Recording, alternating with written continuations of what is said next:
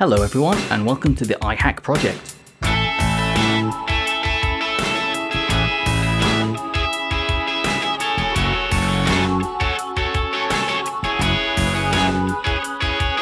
So if you follow my channel for any decent amount of time, you'll know that I put a lot of effort into audio production, and this ranges from sound design to mixing, mastering and anything like that. So the purpose of this project is to basically create a decent machine for my audio needs whilst beating the standard iMac on specifications and on price. A lot of you may know that I've always used a Mac of some sort as my main audio solution and DAW, but I do use PC occasionally to do recording for audio streams and stuff for YouTube videos, which you can see right there is going on to record this audio, not from the silly GoPro camera I've got right there. But the problem with that and recording and doing everything on this is that I don't want to use this for like an audio workstation, and I don't want to transfer files around every time I want to do something. It's just messy, so I don't record like YouTube audio on a MacBook, on my audio MacBook and stuff like that. So it's just, you know, it's not ideal for me to have everything in one place, especially when they work on two different operating systems. I currently use an early 2011 MacBook Pro, which is right here, as my audio DAW, which is digital audio workstation, by the way. And this is really not enough to handle the tasks I give it in Logic. For small tasks it's actually, you know, fine, but for large tasks and large project sessions where there's a lot of mixing streams and files and stuff, it chokes because the machine cannot pull the audio streams from the hard drive and process the plugin data like all at once. It just can't handle that. It's just not good enough. So why did I choose to build a Hackintosh?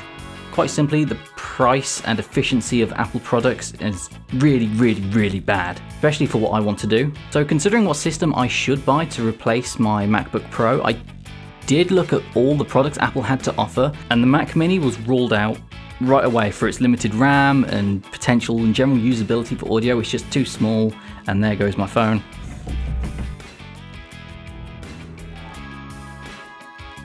So the Mac Mini was ruled out because it was just limited in every way. Like, it was really small. It's nice that it's small, but for my purposes it's not nice that it's small, just because it's limited by what you can put in it, by like its RAM, and its processor was like not really that great as well, and it's just upgradability. You can't really do much with it. So that's out, and now moving on to the new MacBook Pro. This is like a 2-3 year update from my old one, but it still suffers from the same problem, which is a really slow hard drive. And, you know, the graphics card I can't really care about because I don't game on it or anything like that. It's literally not used, but it's just not good enough. Like, it's not powerful enough, and it's not efficient enough, and it's really expensive. It's another £1,400–1,500 to buy a new MacBook, and it's just like, no, I don't want that. It's nice that it's mobile as well, but I want a more of a desktop solution which I can just, you know, have on the desk and stuff. So that's out. And then we come up to the iMacs, which is the first, I would say, usable product I would consider doing audio on, because it's, you know, it's one machine, it's all there, it doesn't look half bad as well.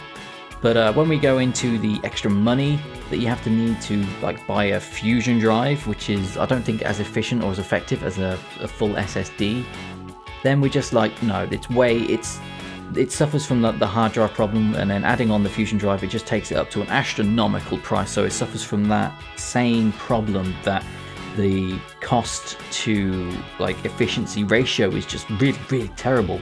And then when you get to the rest of the specs, it's not really that amazing either. I mean, I've got my notes over there, so let me just look at them.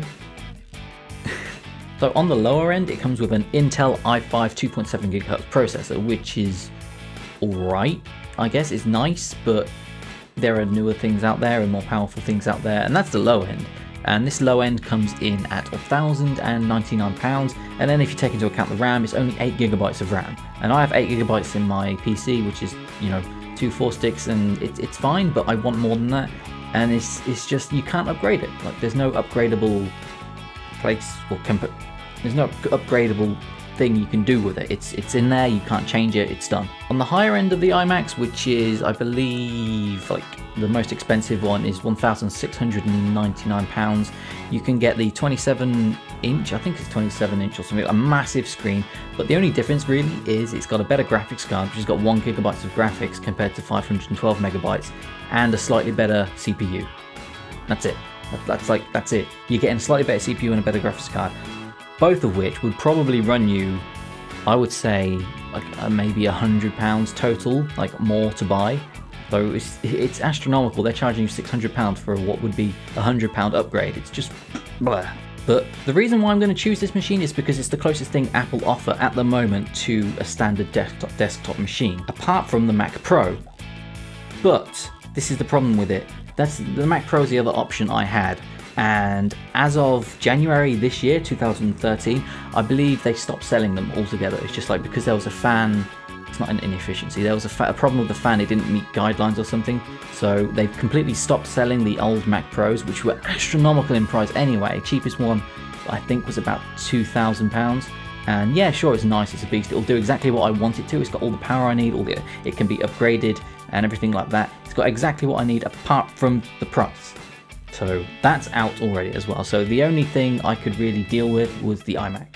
So for those of you that didn't really know, a Hackintosh is basically taking your own parts and building a PC and then installing OS X on that PC. You need to do some research into what parts actually work together, since OS X has some requirements, which means you can't install it on any computer you want willy-nilly. It's just, you know, it's Apple.